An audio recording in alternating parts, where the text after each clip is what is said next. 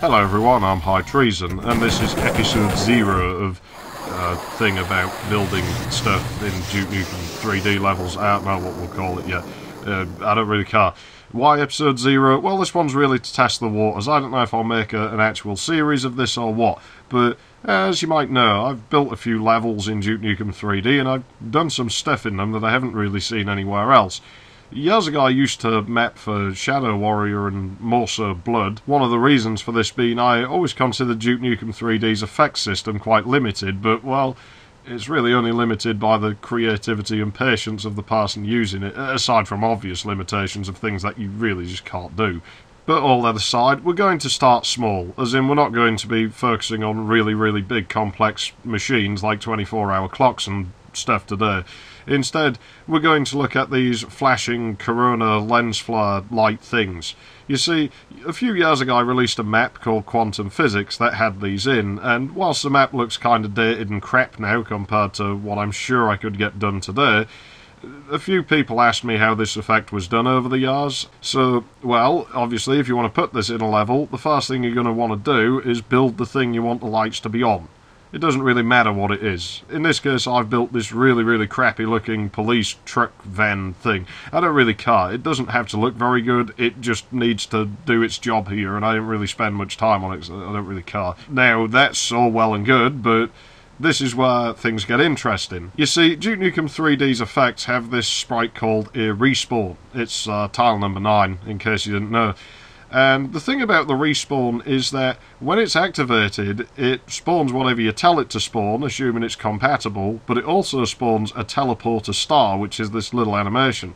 But that's kind of neat. Now, obviously only certain things are compatible with the respawner, but, well, that animation doesn't seem to care what the high tag is set to, as in, you don't even have to set it, you can just leave it on 0. That animation's still going to play, and what's very useful to us here is the respawn sprite won't actually delete itself until after that animation finishes playing.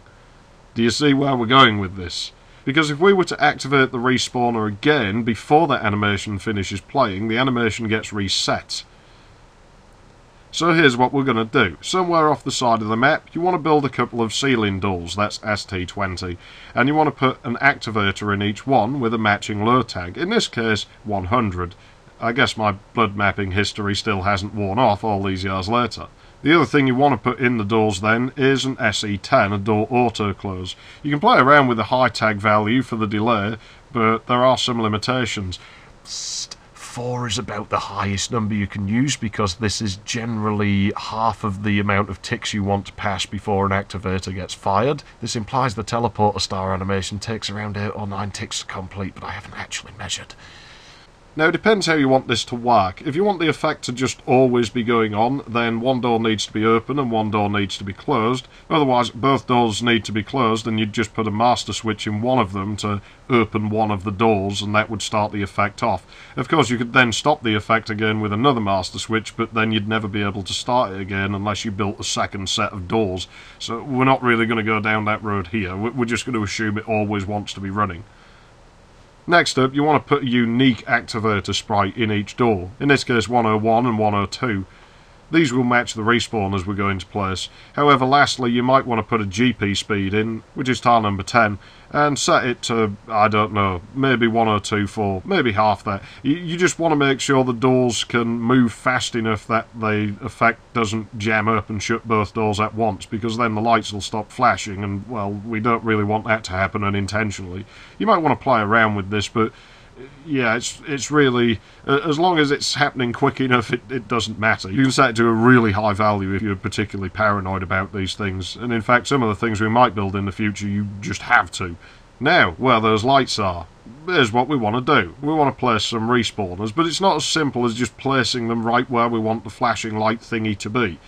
Instead, you have to keep in mind, and I'm sure you might know if you've played around with designing levels in this game, that respawners tend to spawn things a little ways in front of them, and so the angle is important here. We're going to have to set them slightly away from where we want the flashing corona flare thing to be, as the teleporter star will be a little ways ahead.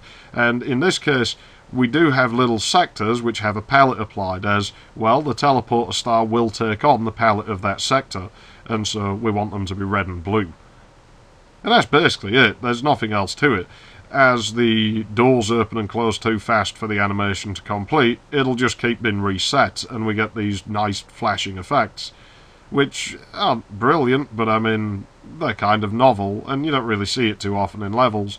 One thing we could do is use an SE8, an open door lights effect, with the doors, and then insert another one linked to those in the light sectors, the little sectors that our lights are inside of, but it doesn't work very well, at least not in this case. And there's the thing, you're going to have to play with shade values and such anyway, depending on what you're building and where. Everything's quite unique.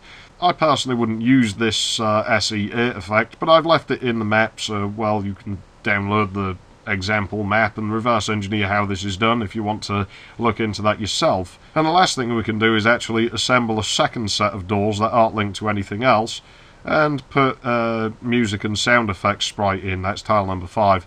And, well, if we get those doors to cycle rapidly, you can make some weird engine noises. It's not very good, but, I mean, if you play around with it, you can sometimes get something decent. You would overlay these with the sectors where the car is, in this case. Anyway, I think that's about it. I don't really want to build anything else like this today, and we'll see how this does, if anyone finds it informative or mildly interesting or thinks it's absolute crap. If I get bored enough, maybe I'll make another one. I don't know. I can certainly see it being quite time-consuming if I were to go into some of the more complex systems, but if I do continue this, I don't think we'll be going straight up to anything huge. I think we'll work our way there slowly, so we'd probably go through things like logic gates and such before we actually tackle anything massive.